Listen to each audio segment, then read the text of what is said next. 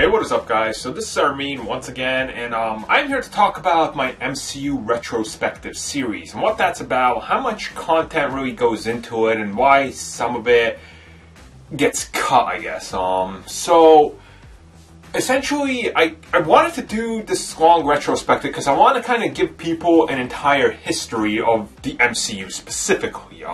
You know, because there's a lot in it, and a lot of little details, and a lot of fascinating stuff behind the scenes that happen. And I thought there was a lot worth talking about. And I was like, you know, I could talk about it. So I decided to do it. And originally, I shot the first 3 parts in like 2 days. And then Windows 10 decided to update itself. And then nothing worked. My editing program broken. I couldn't hear sound. So I had to revert. When I reverted, it had to revert to a stance where, or a state of my PC where none of that audio existed. So it undid it all. So I had to redo it again, and that's why everything got delayed. And then I really lost the willpower, and I was like, I'll put out episode 1, I'll see how it does, and people loved it, and I was like, okay, so now I gotta get back to working on it. Which essentially, if you guys don't know, it's gonna be 14 parts, and there's a lot of info to cram. You know, all the Netflix shows, all the TV show, the back history, the movies, everything's got to be crammed into 14 parts that are going to be under 10 hours, so when I cook them all together, it's one giant retrospective. So essentially, when I did the first part, at the end of it, I wrote down all the details I wanted to cover, then I went and looked up stuff. So essentially what happens is, I sit down and I go, okay, I'm talking about Marvel's bankruptcy and Iron Man 1.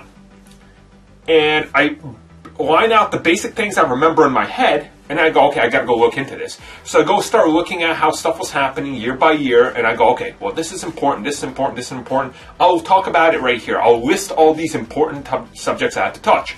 And then I write out a loose script of how I kind of want to talk about it, and then I go back, and I kind of lay it out, and I go, okay, this is what I'm talking about. And then Iron Man 1, that kind of changed, because Iron Man 1 was like, I have to talk about these certain aspects of everything with the idea that if I talk about this too long, other parts are going to have to suffer. And other movies, such as Avengers, are going to take precedent over other movies, right? So I have to make sure I plan out everything. So when I roughly sketched it out, I'm like, okay, so this part's going to take this long because there's a lot that fizzles out of this movie that goes and touches the other ones. Where Iron Man was largely built like a standalone movie because they didn't know if that was going to kick off the MCU story. Toss out Iron Man, right? So originally episode 1, instead of being like, what is it, 19 minutes or something that I put out, was originally about 18 minutes longer. And when I went back through, I go, okay, so here's the details. So when we're talking about how much money they had per movie, I found 6 different articles. 3 sourced one sum, 2 sourced another, and a third one had like something in between. In their own article, they sourced 2 different things. So I was like, so I'll take this stab here for money. And that's kind of like what a lot of it is, right? None of this is, a lot of this isn't official, and some of it is, but websites twisted it. You know how this gets passed through the grapevine, right? Like, when Inhumans recently got announced, in the press release, they don't mention Black Bolt or Medusa at all. CBM posted an article, confirmed Black Bolt, Medusa. I'm like, why did you see this? There's nowhere. You're literally pulling this out of nowhere.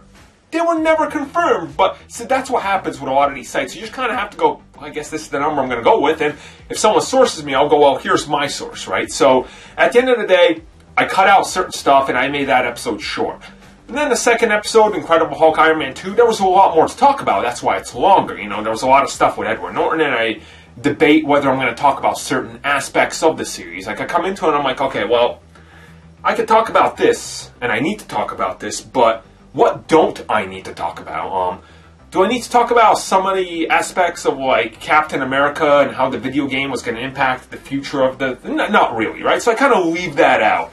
Do I need to talk about how the Incredible Hulk game did this, that kind of hinted towards... No, that's not really important because there's other important stuff, right? The production, the pre-production, the directors that were in the running.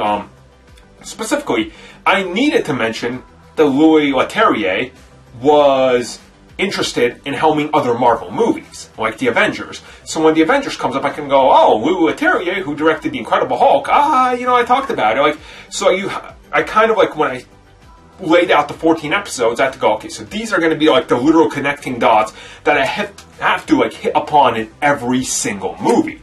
That's why I mentioned Ant-Man as early as episode 1, because we know that Ant-Man's went into production so long ago, just like Doctor Strange. So I have to lay out that foundation, so when there's one giant 10-hour retrospective, it's like, there's a through line. That's why he keeps mentioning it. So everything I'm doing with the series has a reason to why I'm not mentioning certain aspects or why certain aspects have to get cut. And that's unfortunate, but you'll see when the 14 parts are done that it's really one comprehensive, huge video that reaches from 1992-ish to, by the time it's done, my God, Guardians 2 might be out. I don't even know. It's taken a little longer because I'm really trying to flesh out all the details, but you're getting every new episode every 2 to 3 weeks, so let that kind of be an indicator. With episode 4 coming, I don't know, November 10th, I think? Don't quote me on that, but I think it's November 10th. So stay tuned. Hopefully this kind of did a little bit good for you guys to kind of describe on why I'm making this series, why I want to do it, and if this series is a success and you guys want more, there's plenty of other movies out there I could do it with.